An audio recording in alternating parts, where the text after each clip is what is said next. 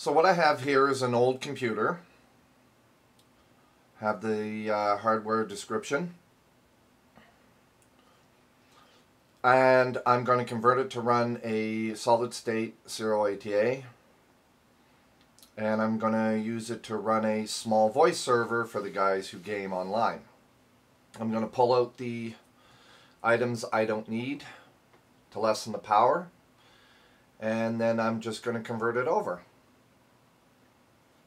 So we'll get started on that. Now you can buy these on eBay, or I also think you can get them on Amazon. Basically it's a 44 pin to serial ATA converter. You just plug it in, give it power. It's the same power connection as a floppy drive. There's one there.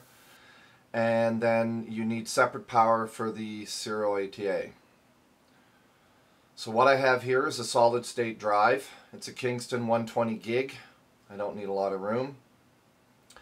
And basically I'm going to hook it up to an old IDE computer and get it to run. So now with the power off, I'm going to remove all the items I don't need. The cables, the original hard drive, extra USB in the back. And I'm going to also take out 2 of the case fans to reduce some of the power consumption, and then I'm going to start installing. Okay, here's everything that I pulled out of it. There's the old hard drive. You can see by the date, 2010, that's the last time I did anything with it. So now we're going to start installing. So I've reduced the fans, USB, and I've plugged in this card, made sure it was orientated right. It's got power to it.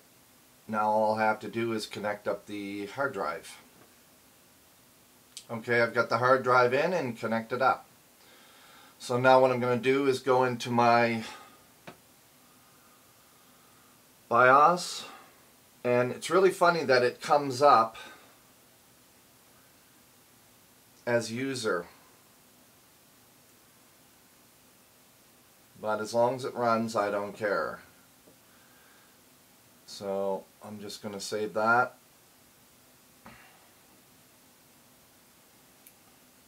And then we can start loading it up. Okay, so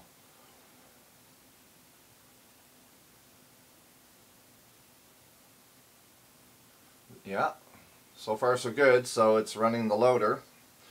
So I'm going to skip try Lubuntu without installing. I'm just going to install it. I just want to run it, so let's get it going. So as you can see, I've set it to partition, wipe the drive, whatever partition it had on it originally, and it's loading and installing, so that's really good so far. It sees the drive and it's working. I'm really impressed. The thing is installing really quickly, so it's going really good.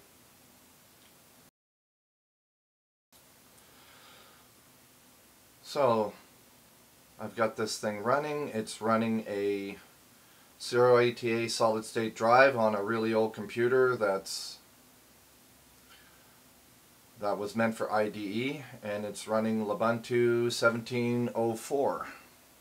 Then I'll set it up for the server and be ready to go. It really runs quite fast on this computer, so I'm really quite pleased. Thank you for watching.